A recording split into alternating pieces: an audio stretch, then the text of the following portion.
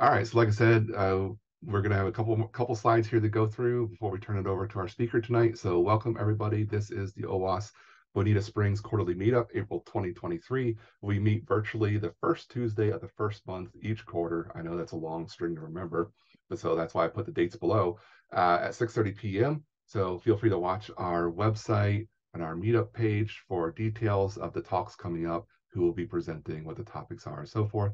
Our next meetings for the rest of the year are going to be July 11th and October 3rd. July 11th because, as you guessed, that's not the first Tuesday of that first month of the quarter. That's because July 4th happens to fall on that Tuesday this year. So we did move it to the next week. That's the only schedule change for now, unless October or July we have a hurricane, which did cause us to move last year. So hopefully no hurricanes cause us to move. And these are going to be good dates for the rest of the year, July 11th and October 3rd. Feel free to grab those put those on your calendar, or just follow our page, follow Meetup, and you'll be good to go. Our chapter co-leaders are myself. I'm Mike Long. We have Stephen Schomburg as another co-leader, and then David Pirro, who has joined us tonight, Professor Pirro. So you know him already. I see that he has invited his class, which is fantastic. Again, no pressure, Ryan, but we should probably teach these guys something. Okay. See, more people are joining, so excuse me for a moment while I hit that join button. There we go.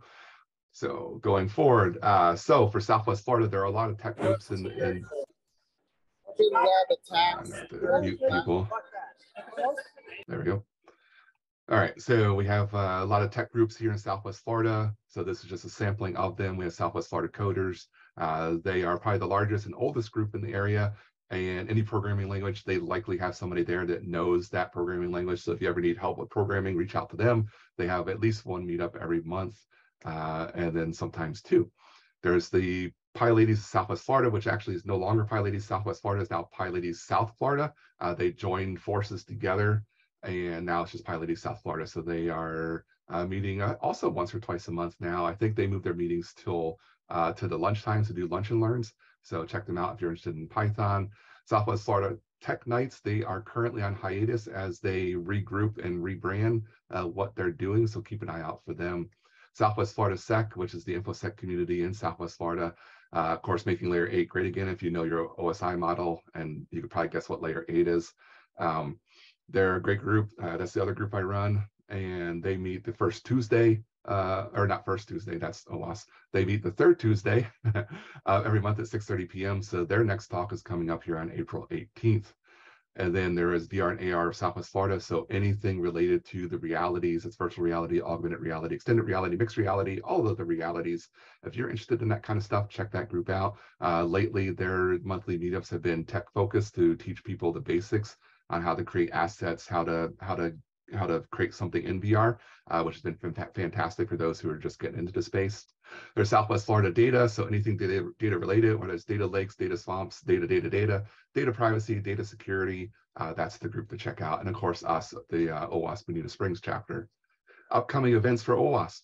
So coming up, not very soon, but later in the year, October 30th through November 3rd, there was the OWASP Global AppSec in Washington, D.C. this year. Then there are some shorter events happening throughout the year too. So that's AppSec Israel on May 15th to 16th, AppSec Days Germany, June 5th to the 6th, and AppSec Days Pacific Northwest, June 10th. So sometimes the AppSec Days events are free, sometimes they're not. So if you're interested in traveling, or if you're already located in those areas, you can check those events out and head off to them. Watch OWASP main page or OWASP main meetup. They may list other events too throughout the year. Upcoming events in the area, so all those groups that I introduced a couple slides ago, plus some extras like Hack Miami, ISSA South Florida, ISACA South Florida, and OWASP South Florida, which is another local chapter, are listed on here, as well as the Tech Alliance, which for most of those groups that I previously mentioned, except for OWASP, they're part of the Tech Alliance. It's a larger cooperation then, if you'd like to say that, to help us bring more high-level talks to the general public instead of doing deep dives like we do with our individual meetup groups. I will drop this list of links so you don't have to worry about trying to furiously scribble it down before I move to the next slide. Once we move to the presentation, I will start dropping links in the chat. All right, so this is where I take a pause and turn it over to all of you to tell us your needs. Are you looking for a job? Are you looking to hire somebody? Do you have specific questions that may have a short answer? Feel free to unmute yourselves and speak up, or you can drop what you're looking for in chat, and I can certainly help with asking it via chat. Nobody tonight has anything. Not looking for a job, looking for a group to go through OWASP Juice Shop. Awesome, Ian. Where are you located? Let's start there, if you don't mind I'm saying. in Fort Myers, but remote's fine too. All right, Fort Myers, awesome. And don't know what to ask yet. All right, so great. That's something we'll have to look into locally. I know that Jonathan Singer from up in Tampa occasionally does a juice shop talk. He just did one for SwiftleSec last month, and he is going to be speaking about the same topic with OWASP Juice Shop coming up at HackSpaceCon on April. I think his talk is going to be on April 15th, which is Saturday, over at the Kennedy Space Center. So if you're not familiar with HackSpaceCon and you're willing to pay the ticket price, or if you're a student, you get 50% off, which is really good. You can check that out if you're willing to travel across the state and go to that conference. Otherwise, we can keep an eye out for other talks that are coming up for Juice Shop. All right, Marcus is approximately 2 years in cybersecurity studies, looking to expand my knowledge and specifically land a job in web app pen testing. All right, so anybody here looking to hire for web app pen testing, feel free to message Marcus and you guys can connect. Anybody else? All right, well, while we wait, I do want to mention my employer, who is Arthrex, is hiring and for a variety of different IT jobs. So check out careers.arthrex.com. They are based in Naples, Southwest Florida, and they have many positions open. They're always growing, double-digit organic growth year over year, including during the pandemic. So fast growth, fast innovation, fast to market. It's a great environment, great company to work for. Check them out. They're always looking to expand. And I will drop that link in here in chat too. So I see, thanks, Dwayne. You dropping a link about the Juice Shop. Appreciate it. More information from Professor Piro. Awesome. Oh, it disappeared though. All right, so I've just dropped the careers.arthrex.com link. So feel free to check that out. Whether it's in IT, there may also be jobs not actually in IT, but still doing software development. There are other groups within the organization that don't fall under the IT umbrella, but still do software engineering, software QA type work, admin and cloud stuff and stuff like that. So yeah, take a look at that and see if there's anything of interest. All right, I'm gonna give it one more open call. Anybody else? Okay, nothing heard. Oh, wait a minute. Let's see. L says, I see in software dev, so that's what I will be looking for. I am in. Awesome, cool, check it out. Okay, we're gonna move along then. If you think of anything else, feel free to drop it in chat. So what everybody's here for tonight is Ryan. Ryan has graciously granted us some of his time to talk about his new book, Zed Attack Proxy Cookbook, Hacking Tactics, Techniques, and Procedures for Testing Web Applications and APIs. He will run through a couple of exercises during this talk. And I've got his introduction here, but I'm not going to read through it. You can either quickly read through it, or Ryan is going to be much better at introducing himself than I ever will. So Ryan, I'm going to go ahead and stop sharing and turn on sharing for you and turn it over to you. Thanks, Mike. Thanks to everyone for having me. Yeah, I'll be brief. Yeah, I do like work in application security and do some other stuff in penetration testing, mainly web app, and done that, for a few years on the side. And as you said, I just wrote a book with a couple other friends, Nestor Torres and Ahmed Amwalu, and they kind of do some different things, but I roped them into it and put them to work. So just released not too long ago, March 10th. So it hasn't even been a month yet. So if you want to pick it up and you meet me and run into me, we're happy to sign it for you and get it out to you. It is on Amazon and regular PackPub through the publisher we went through. So yeah, go ahead, Mike. Sorry, real quick question. So I mentioned a conference earlier, HackSpaceCon. Do you plan on being at that conference? I will be there. Yeah, on the 15th. Okay. April 15th. Great. Just Saturday. Just a Saturday. Okay. So that way, anybody here who does go to the conference, then now you can catch them in person. All right. Thanks. Yeah. Thank you. I guess one thing to note with the book that I think will help you is, since some of you are kind of starting out and looking into web app and things of that nature, we ended up taking the entire OWASP testing guide version 4 and pretty much going through each section chapter by chapter, pretty much in order. So the book's order is the same order as the testing guide, minus some of the controls that don't really fit with ZAP. we really wanted to be Zap focused with the book. So everything that is in the book is pretty much using Zap as your main tool. So if there's anything missing, that's kind of the reason why. Yeah, I don't know where you want me to start. Let me see here. Let me share screen. So I'll share this. This is kind of like when you first start up. And if you want like a testing environment, Juice Shop, as they were talking about, you can run it from npm. Just install it in that way. You can run it from your command line. You don't need to like fire it up. It used to be where you could use like Heroku servers to like host it online, but now they've gone to a paid program, so you can't do that anymore. But pretty easy install on a lightweight. It doesn't really take up a lot of resources. So I'll leave it up here because if you run from your own command line, you'll actually start seeing, information come up on the command line on things that are happening on Juice Shop itself. So I'll walk you through kind of a basic setup and things of that nature. When you first fire it up, it'll probably be white. I've just changed my screen to the dark mode because it's easier on my eyes. And you usually have this pop up unless you tell it to forget about it. I usually just kind of start like don't persist, but if you're doing an engagement, you might want to like actually persist and save the file. That way you have your kind of historical data to look back on when you're trying to pull it up for your reporting and that work. So I guess first starter is when you can either go automated scan and type it in. For this purpose, I'll go manual scan because this will be like your Burp Suite's in-house browser that's with it, and we'll do the local host 3000 is the port they go. Hold on. So this is what pops up when you first come in. It kind of gives you a quick synopsis like, hey, this is the HUD, and you have your kind of your options on the side. You can take a tutorial if you'd like, or you can just continue. Juice Shop, right, starts putting up all this stuff for you. And then typically you'll see stuff on the side that's from that HUD display, usually a button down here that'll kind of put it all up for you, different options. And this is kind of where you have, I think sometimes the aspect gets weird. That's the only thing I've noticed sometimes, but we'll go forward. It might need to scan first. But pretty much once you drop it in, it's going to start coming up here on your sites. And then I usually right click and include site in context. This is basically adding it to scope that you'd see in Burp Suite. You can add other, parameters, or just as it keeps coming up on the list, keep adding. Doing that, you can actually hit the target sign here, and it'll just reduce all the noise that's not associated with your application, your web application. So big starters, it starts kind of passively scanning in the same sense as Burp.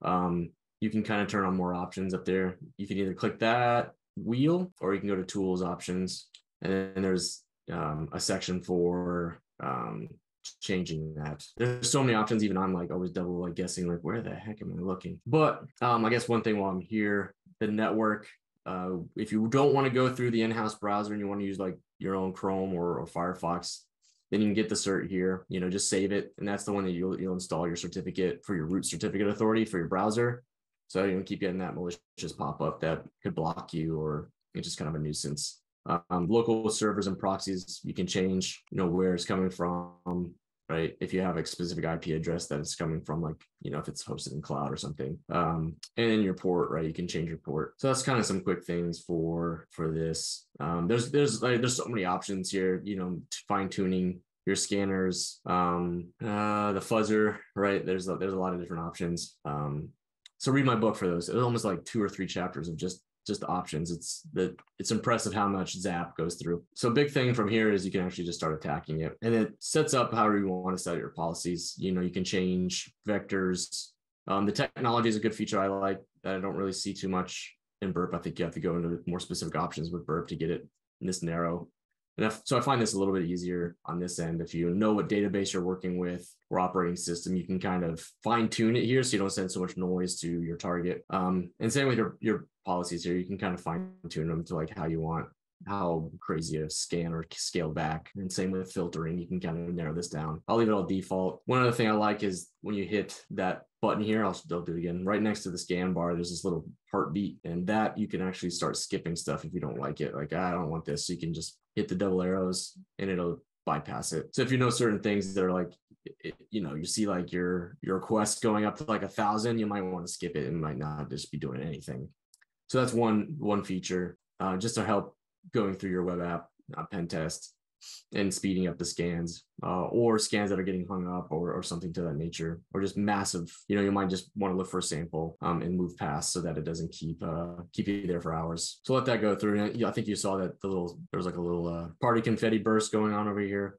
And that was basically saying we won a challenge just from the scan itself, looking for error handling. But here on the command line, we scroll to where it goes out. You'll see like a blue text that shows you like if there's like a vulnerability that came through.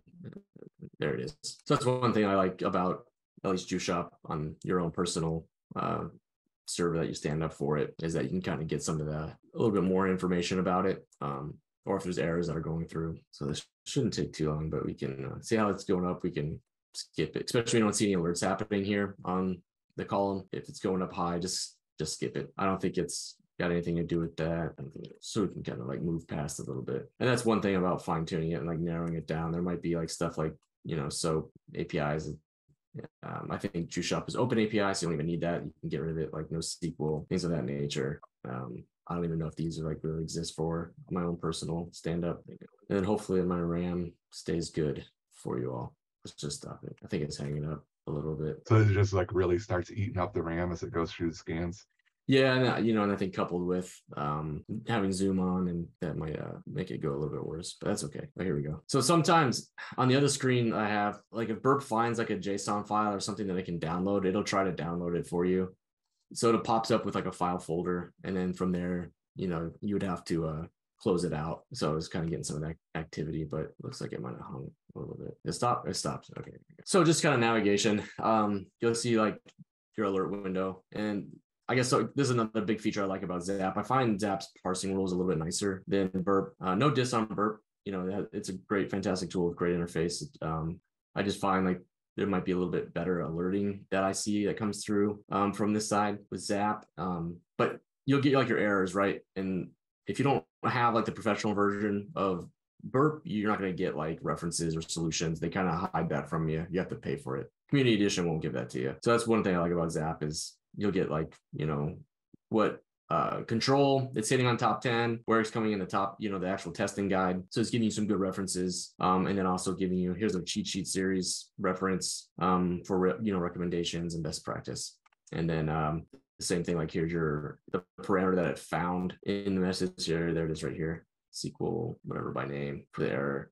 SQLite. And then if you open it up, here's where you can see it's kind of changing at the top here. It's not like really where you see it side by side in like Burp. So just switching it from the top here is where you're going to see like your requests. If you see it going down, the timestamps changing.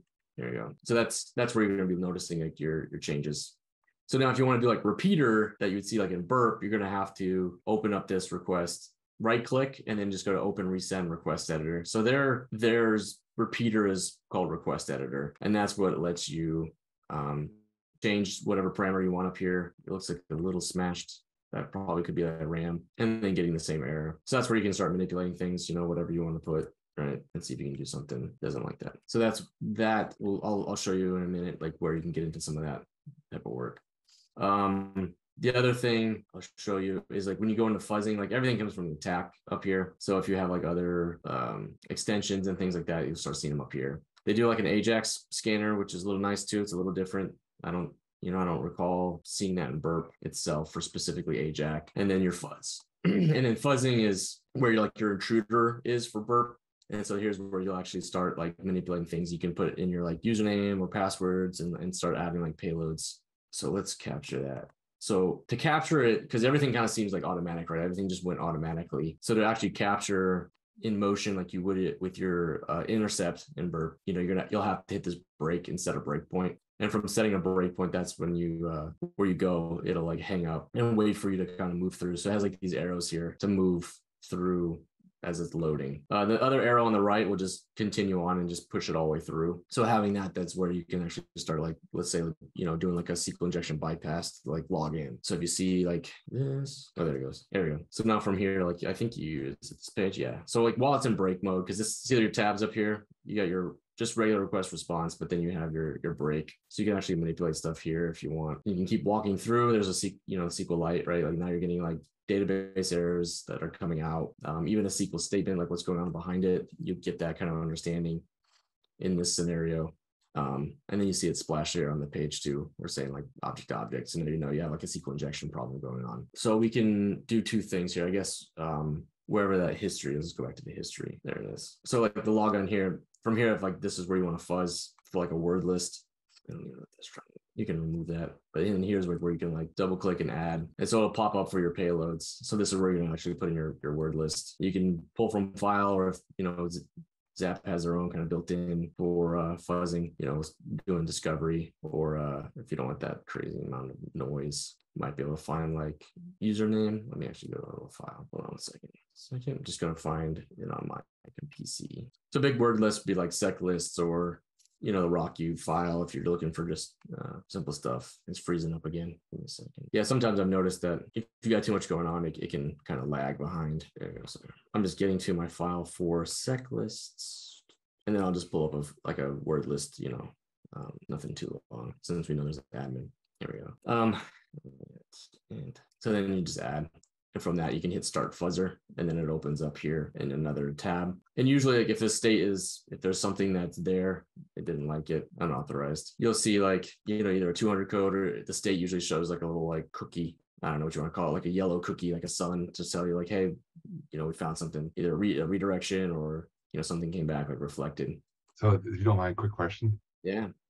When you were loading the file, there was a limit tick box. Is that for rate limiting it, or is that like limiting how many entries it's going to use inside of the actual payload here? I know I think I saw it when you were adding the list. Okay. When you were selecting the file, yeah, right there, that limit. So what exactly is limiting? Yeah, I think it's just limiting like how much you can put in, number of payloads. Okay. From the file. Like, yeah, so if you have like those word lists that are like 10 million, you know, long, you can kind of just keep yourself from overloading, I guess, with those. Got it. Yeah, like kind of, so if you hover over here on your mouse, it's going to start like showing you what it is. There you go. If you can see that, you know, yep. Yeah. So that'll help you. So next question then.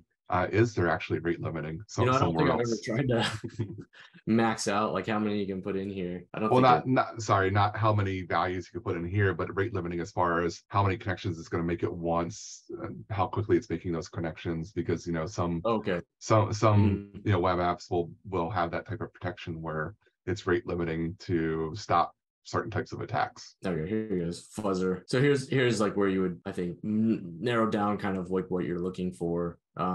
Threads per scan, right? Like this is where you can increase your threads per scan, and then like how many milliseconds in between. If you want to, like, yeah. So that's all in your options, which is that little wheel, or under tools options. And it looks like they're gonna give you like breadth first or depth first, and then again like how many allowed maximum or retries, right? How many retries we're gonna go for.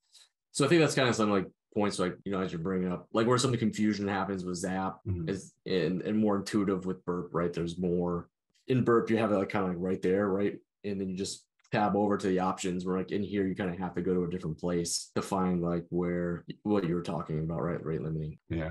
That's okay. I think usually it's more of familiarity with the tool. I equate it to something like Photoshop and GIMP.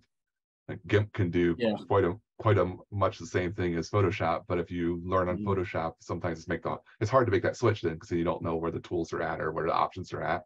So no, it's good to know that it's on here. It's under that tools menu or the wheel menu. You can get to things like this. All right, thank you. You're welcome. Yeah. So let's see here. What do I want to do? So yeah, I mean, I guess that, you know, the fuzzer is going to come in handy a lot, right? Like if you want to find passwords, right? You know, if there's a guest account, right, we can test the same in the fuzzer for a password list and see like what gets you in. Going back to kind of like Juice Shop itself, right? Like simple SQL injection, and a lot of times, you know, you can try other parameters, like if you want to put in something empty, sometimes you might need a name, but you can kind of start stuffing normal characters you would see within like SQL queries, or even like cross-site scripting, if there's cross-site scripting, and you're going to get something back. Like if there's something that's there, you can probably look to see what's going on. So that came back right away, but I didn't break on. So, you know, there's something happening, right? Like with SQL injection. I want to see if we can see it in inspection. But sometimes you can see, I don't know how their built-in browser, how functional it is. I'm sure it's okay. Where's the label? I don't think it's giving me what I want. Not really. Just kind of show it in the comment field. Sorry, going off on a tangent here. But But anyways, your simple like %27, right? You hear that in Hack Miami all the time. It's the single quote mark, and then or 1=1, right? And so with that, you're talking about, because we saw the SQL error, now you're getting back like what database is sitting behind it. So now you can kind of look up like what actual query statement that you can use to do a bypass on. And so for this, we're talking just what's happening is, right, you're commenting out, you're closing the parameter of the input for the SQL statement that's looking for username. And I think, or is the, there we go. So like, in the backend, right, it's selecting from where the products are. And because of that, you're closing out that parameter and then just saying, or, a true statement, Boolean statement, like 1=1, right? And so it can't find what you're trying to look for, which is an empty username. So now you're just saying, well, it's true. And so it's processing on the back end, and now it's giving you access. So that's kind of what's happening here, for those who are wondering. And so a lot of it, you want to look up, right? Like, wow, what's going on? That's where these references will come in handy. Cheat sheet, or even the testing guide itself, and kind of give you some more thought process and prevention, right? And like, so it's something like that for, the dev side, they need to put like better parameterization for the statement that you're entering to go into the back end. And then same with input validation, right? You're allowing specific parameters that are used in the query to like actually trigger a statement. It should be just kind of put in as a string. That way it doesn't get processed. I like how it puts in those. I like how it puts in those references and then the additional alert tags too below, which are links as well. The solution, like all that stuff is so helpful to go from being on the security testing side of things or software quality side of things, doing SQA testing, to be able to hand this off back to the developer and say, here's the issue we found, here's what will help you correct it, right? And give them all that information to help them. You come back empty handed and just say, I have a problem. It's like, well, where do I start, right? What's the problem? And then also, because you've got the information up in the panels up top, you can prove it too. So you can give that evidence as well. It's like, here's what happened. Here's the different items. Here's what was returned. Here's the response. Here's how we did it. Like, you can replicate it too, and just turn all that information over to your developer, and then they could take it from there to do the correction. Mm-hmm. Yep. And I guess speaking of that, reports, right? So in this, they have like a reporting feature. I've heard you see some mixed things. If you want to like actually run it, you can kind of generate a report from this tab here, or even from the top. There's other, you see like those little blocks. This is the marketplace. So we're on a different screen where you can add kind of more, custom built, community built extensions that are happening. So I think there is like some extra report ones that are in here. I'll let you guys play around with that, but they're only inbuilt one here. There we go. Screw me. I'll just put it to desktop. So it builds like a quick HTML report. Pretty standard. It's not like this beautiful report, but like any other kind of phone scanner that you would see. It'll kind of give you your, I guess, how they're building it, like how they're determining like the risk and the confidence levels that are happening. Same with like a chart, right? And then they kind of give you like a summary of like where they're finding their stuff, and there's links to it. So if you have SQL injection link, it'll kind of come down, and everything that you saw there on Zap itself, they're kind of putting it in the report. In different capacities here, right? If somebody uses CWE for the reporting, you have kind of that content there. It might, I guess, I think that's why some people download the other one, because it doesn't really give you like a whole lot. Here you go. Here's a request. I ended up like downloading like a different one. I forget the name of it that's on here for reporting, because it's a little bit nicer looking and easier to navigate around and trying to find out what's going on in this report. The Zap's kind of own report that's there, but everything's there, right? Here's your request and response for whatever finding there is. It doesn't really look like it's nice to highlight, and so I think that's some of the downside, right? Like, you're not really getting that, the highlight of exactly what's going on. Where, that was a CSP header, but for this, I think it's nicer if you actually take a screen capture of like the actual window here, and you can put these side by side, just by changing the top up here. And you can kind of get a little bit more of that if you want. Yeah, just need a bit more screen real estate then. Yeah, that's it. You need one of those ultra wide, Yeah. Ian has a quick question. Does Zap have good tooling for JWTs? Yeah, there's some features in there. I actually go over in my book. Let me go down to it. Yep, JSON Web Tokens, Marcus. Correct. Mm-hmm. Yeah, let me go to find where I put that. Here we go. So yeah, I even talk about it in my my book. kind of in a how-to with JSON web tokens. I don't think you're going to find necessarily like the same type of like extensions that have been added in Burp. I guess it all depends on the community and like what they're looking to add to it. But you can kind of see some of the stuff that comes through and do stuff, manipulate things in the request editor, for your web tokens. There is like in the tools, there is like an encode decode hash feature that is kind of helpful for it. If you have like something that's up here, you can get like some feedback on the decode. I don't know how functional it is. Let me see if I can find like a sample. Yeah, see, I don't think it has like a very good like decoding for JSON web tokens. I think it's kind of where you have to like leverage other tools like jwt.io to like break it down and decode it. There might be an extension that community built in here. Let's see if we can find something. Or did I have something? There we go. So just a reformatting view of JSON and then like detecting JWT requests and scanning them for vulnerabilities. So that's just something you would have to like probably add from the marketplace to your own Zap. And then it's in alpha status. So there could be bugs with it depending on its development. So just kind of keep that in mind, because when you're in the marketplace, you'll see stuff that's like release, beta, and then like alpha. So, your alpha stuff might not be like fully working for you. You're not going to get back something that you're actually looking for, like what it's asking you that it can do versus like release that's like ready and made and works good. So I think that's kind of like one issue with Zap. Just be aware, it's open source, right? So it's based on the community that's going to put support behind it and develop for it. So there's a lot of tools that you might see that's already being built in like Burp, but people just haven't focused on Zap. So not that it doesn't have the capabilities. I think it just needs, someone to probably build it out a little bit better. All right, thanks. Sarath asks, does this tool generate report by file name? By file name? Yeah, so if I hit that again, is this what you're talking about? Kind of like renaming it? I'll see if Sarath responds. Sarath, does this answer your question? Yeah. Sorry, I missed it. Okay, now I see it, generating the report. Yeah, so reports, and then go into generate a report. And then you've got whatever, if you want to try to name it, there's templates that you want to include or exclude from your report. Looks like there's even themed ones, if you need XML versus Markdown versus PDF, JSON, etc.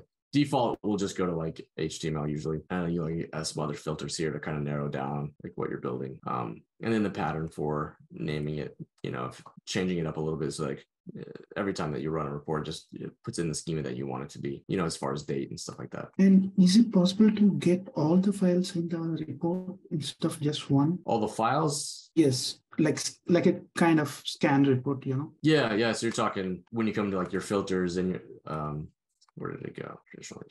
Sometimes it gets all jacked up. We have to find which default theme. Just make it easier on myself. You're talking about like this kind of like, I request response body. Okay. These, summaries. Is that the information you're talking about? Yes, summaries. Yes. Mm-hmm. Yeah, so if you don't want all this other stuff, you can always just turn it off so that it doesn't generate in the report. Sometimes your request body or your response body they're massive, right? If you have some kind of like error, some SQL error or something that's popping up on screen, sometimes those can be pretty large. So that's where you'll want to tune it down. Okay, thanks. You're welcome. And here's like your kind of other comparison stuff too. They have some different functionality that I think is interesting, comparing with different sessions. If you had previous sessions open for, either the same web application or something in the environment that's the same. I kind of help you between the past and the present and see what's happening, the differences that are in the changes that have happened. There, I get a little glitchy on me. Looks like, sorry, go ahead. Any other questions? Yeah, just doing, we got about 5 more minutes to wrap up. So if there's another example you want to work through, or if there's more questions that we can address, then sure. Yeah, I guess you talk about your methodology.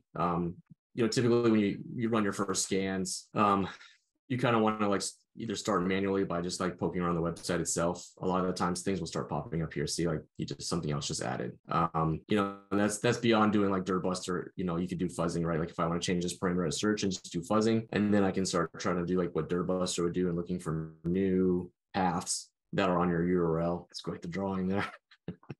So poking around manually is going to start helping you just figuring out like what's in the application, how does the application function, logically, right, from a developer standpoint. That way you kind of get ideas of like, how can I start screwing around with that logic? And then just seeing what else is there, like what other fields that you can start clicking on that are inside here, like pictures. And then one thing you might have noticed when I was opening this that I couldn't click over here is because Zap has like these two bars from their HUD that come down the side here. And so there's like a hidden overlay that's happening. So sometimes you might have to just widen up so that you can actually select. See, like there it goes. Where see there's like your boundary. So if you notice like you can't click about us, just kind of go find. You might have to scroll over a little bit just as a word of caution when you're using their built in. And that might be a difference why you want to use like your regular, Firefox or Chrome versus the built-in one, because this is just irritating you because you can't get to something, a feature. There's usually a history that happens up in here too, or your WebSockets. I think probably because of my memory that's not showing you very well. And then to get rid of this on the side, just click this green one too, and that'll help you as well get rid of what's happening on the overlay so that you can actually start clicking around. See, there's more stuff popped up. I don't know if you saw it come up over here. So that's where like doing kind of manually, it's starting to passively take account. Now, if you want to speed that up, right, that's where you right click and do spidering. And then you can kind of, let's do subtrees or whatever, right? If there's more stuff going on, you can click advanced options to show up here to those parameters you're talking about, Mike, that you were looking for more control over. Yeah. Now you got some more of that data to do, or like slow it down or speed it up, right? How much size? Yeah, the last thing you want to do is DDoS the application you're trying to to scan. So like, look, something else came through for classified confidential document. They found something. Confetti. And that's just the juice shop feature, by the way. That's not Zap. That's just juice shop doing that. But the nice thing is, like, once you start scanning and like walking around the application, getting a feel for it, like stuff is still going here on the side as it's still crawling. And you can stop that coming over to your spider. Whoops, there it is. I think it's just, it blasted so much that it did stop, but there's still more stuff coming through. So that I've seen that happen too on the fuzzer or even the active scan, that it's just sending so much data so quickly that even if you stop it, like you've got to give it like 5 minutes or something like that for like the rest of the request to like finish. And then this is what's going to give you kind of like your first walkthrough on your application, like low hanging fruit, like what am I going after next? And kind of gives you like a methodology to attack. Did someone have a question? Looks like we got a late joiner, but Marcus has a question. Would the fuzzer be Zap's version of Intruder? Yes. Yeah. So when you're trying to fuzz, let's go back to, I don't know why this went way up here. Hold on. I'm going to like minimize. Sometimes you need it. I got like screwed up. There we go. Yeah. Yeah. Zap does weird stuff. If like you double click on something by accident, just try first double clicking on the bar to get back to your screen. And usually these like bars here on the side, sometimes like your request response was that disappear. But to go back to your original question, yeah, fuzzing is what's going to be like Intruder. So that's where you're talking like sniper or like the battering ram or whatnot. So you're just going to be creating more payloads versus how they have drop down menus. So let me see if I can just get something with like actual. So if you're trying to like, find something else, one thing to note, you won't be able to edit right away. In here, you have to hit the edit button. So just that's where you're gonna like, if you want to just put, change it up and then hit save. Then you can go back and select like where you want to fuzz. So actually, I'll just put extra space here. So this is where you're adding your payload. Right? If we're trying to do what happened to theirs? Oh, well, I guess I should do it manually, right? This is where you're doing your manual. So like, what is in there? I think there's scoreboard or something like that. Right? If you don't know like how they're doing scoreboard, like you can do it that way. You can always like just add more lists from themselves. Like here's Dirtbuster list, right? But if you had something else that you need to like, if there's username and password, right, then you can select something again and add another payload. So that's going to be separate. That's kind of where it comes into like the battering ram versus sniper, right? You're just adding more payloads. One other kind of topic too, if you're talking like grep match, you can do like, you can add like another payload inside of here I think you have to look for either regex or strings.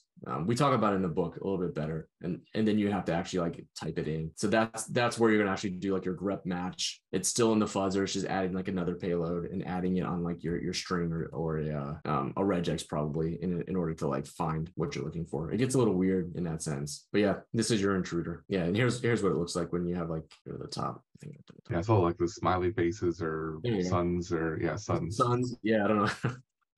Yeah, so now it's kind of like, oh, well, hey, something came back. It reflected, or that's not always true, and that's kind of like where you have to like start looking for like another way to find, right? Like it could reflect, but the application's not actually doing anything. It's just kind of like coming back and saying like, oh yeah, you inputted this, and here it is again, but there's really nothing happening. So you usually always want to like validate again, the same payload if that's actually doing anything.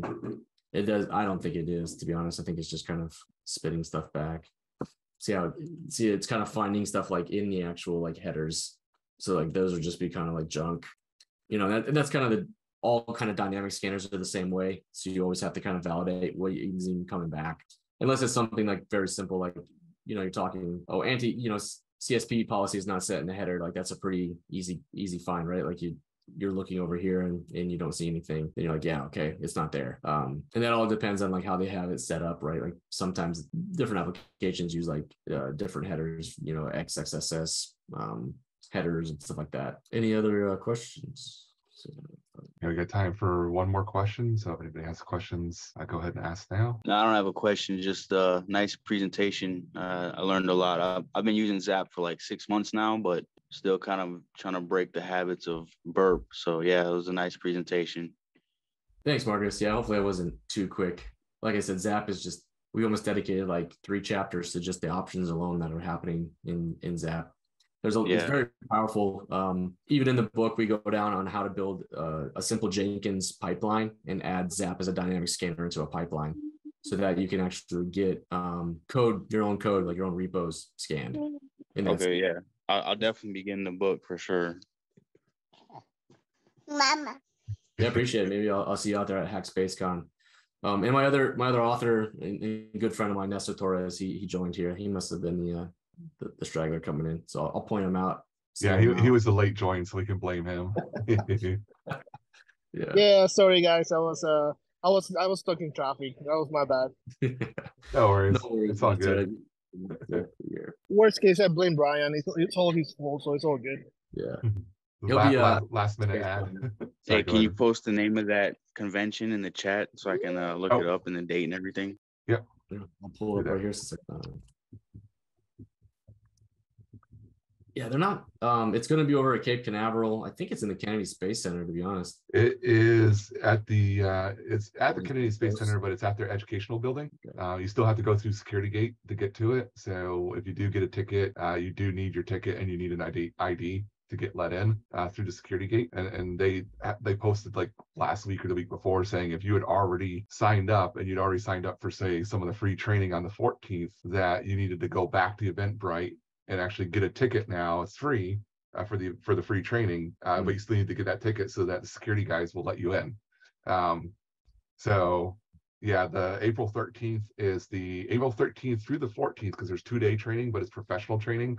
That's where the cost is at for training wise. Then the 14th is free training. They're like 2-hour blocks of different topics. And then the 15th are the speaking sessions and the villages. And that's where, again, there's a cost. Unless you're a student or a vet, both get heavily discounted. If you're just paying normal, then it's a $200 ticket charge. And if you want to do the after party dinner, that's another ad. That's $70 to get dinner.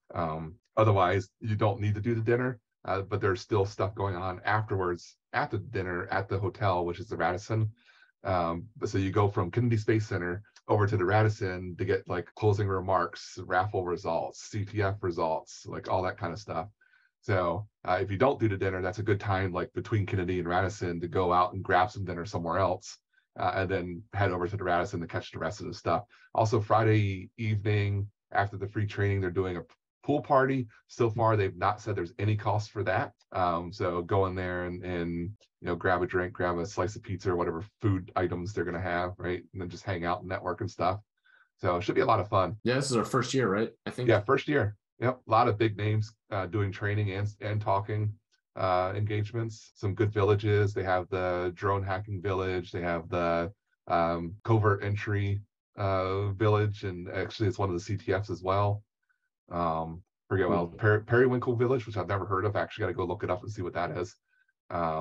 They had the mental health village. Trying to remember from my memory as Brian's scrolling through here. There's a lot of stuff. Yes. Going faster. This will be a good talk. He just got out of jail in like 2020. Oh, like really? Okay. cyber crimes. Yeah. Yeah. It'll be kind of interesting. Well, it's like Secure Miami a couple of years ago had what's his name? I always draw a blank. I was going to say Puffy, but it's not Puffy. Oh man, I draw a blank on his name. Anyway, and now he's doing a whole podcast with the guy that arrested him. Yeah, of course I'll remember the name like middle of the night. I'll be like, oh, it's that guy. But yeah, so it's cool sometimes that they get some of those types of speakers too. Yeah, so Brad mentions, considering this is all new, 3 months into learning computers, for me, all that went way over my head, but hopefully I will learn it sooner rather than later. Interesting info nonetheless, although not understanding much. I mean, the best thing is like jump in feet first, right? I mean, expect to fail. That's how you succeed. And you know, it's a great way to learn. So you know whether it's grabbing Ryan's book or just going over to the OWASP site for Zap, catching some of the stuff that's published out there. There's YouTube videos as well. And there's plenty of resources out there to go through and help you as a beginner, or for those of us who may not be beginners but don't use it enough. And like I still have to Google tons of stuff. There's no way I can remember it all. I just don't use it enough to just get that muscle memory, right?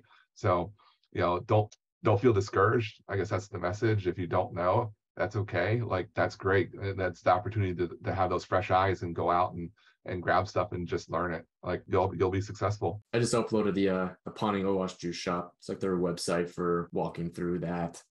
So it's a great tool, resource. We use that a lot. Portswigger Academy, we actually use a lot too, which is pretty funny. Yeah, I forgot. I mean, that's another great site to go to. Free training is Portswigger. Grab that one and just log in. Free user account generation. Get on there, walk through the tutorials, do some stuff. Yeah, and that's a good start to get into web app pen testing as well. I think you have to complete like all the novice and apprentice level training that's there, and then you can sit for the test. It's $100, but it's pretty brutal from what I hear. Yeah, and they want you to have the professional version of Burp Suite to get through some of the items on there. Yeah, somebody asked that in December when they announced the $100 fee for the cert. Somebody asked, well, do I need the professional version of Burp to be able to complete some of those tutorials? And they answered yes. So you got to be careful about some of those. I guess it's later in the series that you start really needing the professional. Yeah. Yeah, great, Marcus. Hack the Box Academy, certified bug bounty hunter is nice. Yeah, Try Hack Me has its stuff as well. They have a free tier too. Trying to think, We Hack Purple is a great community to get into if you want to learn about AppSec. We Hack Purple has lots of tutorials and stuff, a great community to be part of and ask questions and stuff. Yeah, and yearly membership with OWASP will get you access to her, I guess, some training that she puts on. Tanya Jenkins, I think, right? Yeah, Tanya Jenkins. There's also a few others that are like built in with the membership, like AppSec, and was it AppSec Engineer, and I think it was like Secure Flag, that's by OWASP. Some different AppSec, DevSecOps type of training. Yeah, and the membership for OWASP, I mean, it's not required to come to our meetings. Our meetings are free to the public. You don't have to be a member. But if you want to be a member of OWASP to get those additional benefits, I think the yearly charge is only like $50. It's real cheap compared to other professional orgs. So Marcus dropped his LinkedIn. So if you guys want to network, feel free to drop your LinkedIn or other socials and connect. That's great. Yeah, Tanya Jenkins was at B-Sides Las Vegas last year. Amazing talk. Like if you ever get a chance to see her talk live, she's just a fantastic speaker. Yeah, her book too is a really great intro to AppSec. Yeah, Alice and Bob do AppSec or something like that is what it is. Yeah. Yeah, I know I've given that over to a few friends who got into AppSec, and it was just kind of like, here's a nice icebreaker for all the weird terminology you hear with the dev teams and their processes, because they're always getting into like these Scrum terminology, and it can confuse you at first. Definitely. Yeah, so tons of great resources out there. Many of them are free. So just take a look at things, find your favorite ones to learn from, and go from there. Next thing you know, Brad, in 3 more months, you'll be an expert. All right, well, if there's nothing else, we are over time. I don't mind staying longer as long as Ryan doesn't mind. Otherwise, we can go ahead and call it. And I will see. Great talk, pleasure to meet with you. So Professor Piro, great talk, pleasure to meet you. Hopefully see you at one of the events. Yeah, great. Yeah, I just want to echo that too from my end. Thanks so much, Ryan, for coming out tonight and spending your time with us. I know I really put a limit on you. There's so much more stuff you can cover, and you had to kind of race through a lot of it just because of the 60-minute time frame. Maybe sometime in the future we can have a longer one. Also be aware for everybody who is here, Ryan is going to give a longer session, right, at August 19th, I think is the date. I forget the date. Yeah, I think we're doing another book signing there, at Cigar City Sec. So we can talk shop. So another event on the Gulf side, and then like you said, he'll be there on April 15th on the Atlantic side for the Hackspace Con. So yeah, thanks again for sharing your knowledge tonight. Getting a lot of great compliments back in the chat too if you haven't seen it. So that's all. I'm going to go ahead and turn off the recording.